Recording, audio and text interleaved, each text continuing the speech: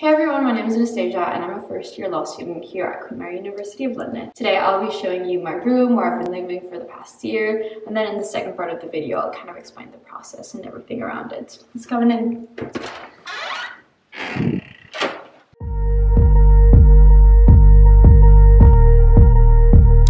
Alright, so as soon as we enter the room, we've got shelves all around. Now, they don't look big, however, I managed to fit in nearly 3 suitcases of clothes, so either my technique or they're big enough.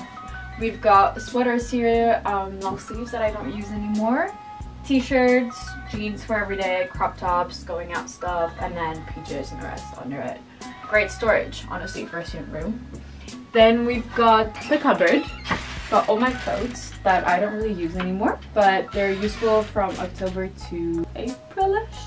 All my DEPOP stuff that I will link down below that I put upstairs. And we've got a really nice mirror, honestly, super happy about it. It's great when you're figuring out your outfits. Still with the clothes, I put all my gym stuff here. We've got kind of 2 big shelves here. Gym stuff, and then books and my folders. Then I have 3 drawers here that I use for socks and stuff like that, but I have a lot of friends that use it just for chargers, things that they use daily on their desks. Talking about the desk, we're really lucky because most accoms have really long desks, so if you use it daily to study on, and I mean honestly it's amazing. It is a quarter of your room, so it takes quite a bit of space. It's worth it. This is where I put my computer, this is where I should be studying, but I usually study in my bed. And this is also where I put most of my beauty stuff, so I just have this tray, cute one. And then I just bought these plastic boxes. I'll link many things down below that I bought on Amazon. Student essentials that you need to have when you move in. On the top, I've got these 3 boxes. Super big, super flexible, and you can kind of fold them when you move out. So amazing for me in a month. Here I've put my medicine. Yes, an entire box of it. I have like bags and like paper, plastic things. And then I've got my sheets in there. So honestly, overall, this room is amazing storage wise because as long as you've got boxes and stuff, you can really put them anywhere. Again, storage under the desk. This is where I put my gym mattress and a suitcase. Little decoration for my grandma, self-love. Most of my vitamins, more medicine, and then just books that I need to read that I still haven't read, but hopefully this summer. Chargers, again, in a little box here. The good thing is about my room is that I've got 2 windows, so I'm really excited about that. One of which broke, as you may have seen in my last video. This is Puli House in front of us. We also have a heater that I don't really use anymore, but I had no idea how to use it.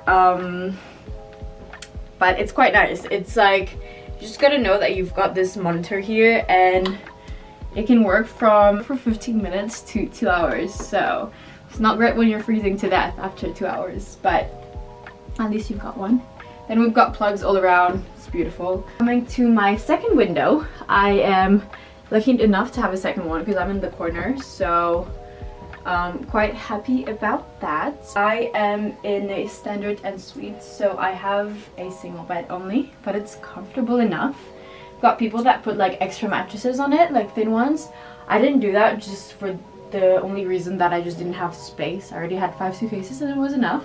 It is quite okay comfort wise. I'm a bit weak, but there's a lot of storage down there, so I put like most of my suitcases and like big blankets that I don't use anymore under my bed. Then I've got a shoe rack. Amazing, you need one. First months I tried to put my shoes a bit everywhere. It didn't look good and it was taking up most of my space. So if you've got a few pairs of shoes, then I'd advise to just buy a shoe rack. That one was really cheap, honestly. In this corner, I've got this light that I still haven't used yet. I should probably start to use it. I've also got towels here because the bathroom is behind this door. I bought this because I just had nowhere to hang my towels.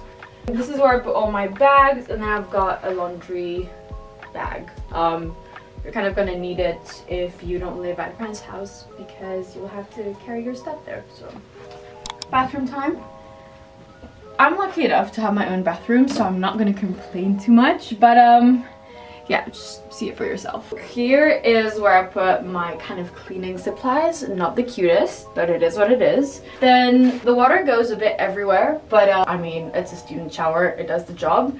The only thing I did, quite stupid, was that I decided when I saw the kind of pictures of my room that I wanted a gray theme in my bathroom. So I bought these.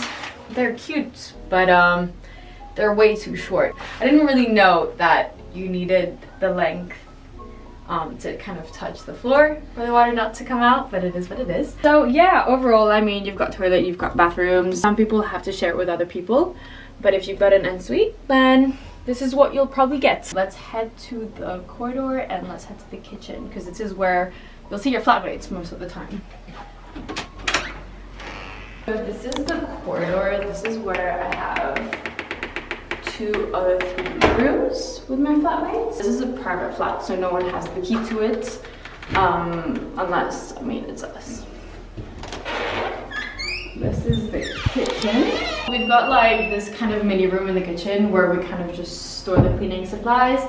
Usually the cleaning lady just dumps things there. We've got a huge window, so it's amazing when you just need some light and need studying. I study a lot here actually. And then we've got this. It was like the residential's live community giving us a little thing to write on. It ended up being something that we give to people that come to our flat to write a little message. The way the kitchen is organized is that we have our own cupboards and drawers depending on our rooms. So I'm D.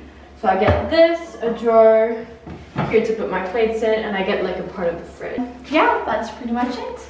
Alright, so coming into the second part of this video, I'm just gonna give you information about my experience with getting this room.